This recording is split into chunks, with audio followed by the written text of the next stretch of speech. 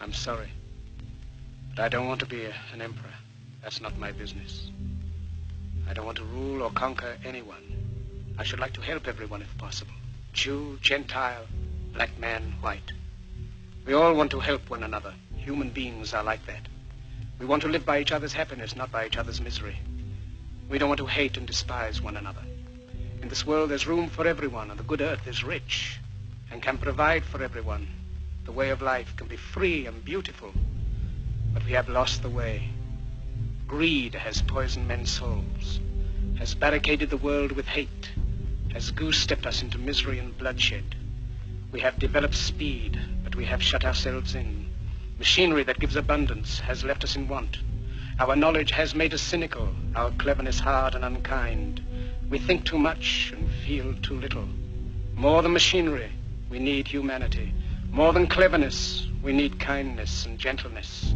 Without these qualities, life will be violent and all will be lost. The aeroplane and the radio have brought us closer together. The very nature of these inventions cries out for the goodness in men, cries out for universal brotherhood, for the unity of us all. Even now, my voice is reaching millions throughout the world, millions of despairing men, women, and little children, victims of a system that makes men torture and imprison innocent people. To those who can hear me, I say, do not despair. The misery that is now upon us is but the passing of greed, the bitterness of men who fear the way of human progress. The hate of men will pass, and dictators die, and the power they took from the people will return to the people. And so long as men die, liberty will never perish. Soldiers, don't give yourselves to brutes, men who despise you, enslave you, who regiment your lives, tell you what to do, what to think, and what to feel, who drill you, diet you, treat you like cattle, use you as cannon fodder. Don't give yourselves to these unnatural men, machine men with machine minds and machine hearts. You are not machines, you are not cattle, you are men. You have the love of humanity in your hearts. You don't hate, only the unloved hate, the unloved and the unnatural.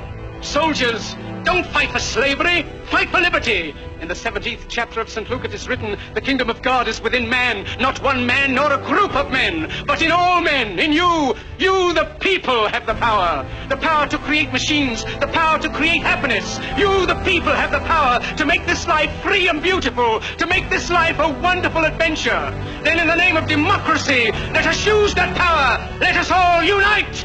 Let us fight for a new world, a decent world, that will give men a chance to work, that will give youth a future and old age a security. By the promise of these things, brutes have risen to power, but they lie. They do not fulfill that promise. They never will. Dictators free themselves, but they enslave the people. Now let us fight to fulfill that promise. Let us fight to free the world, to do away with national barriers, to do away with greed, with hate and intolerance. Let us fight for a world of reason, a world where science and progress will lead to all men's happiness. Soldiers, in the name of democracy, let us all unite!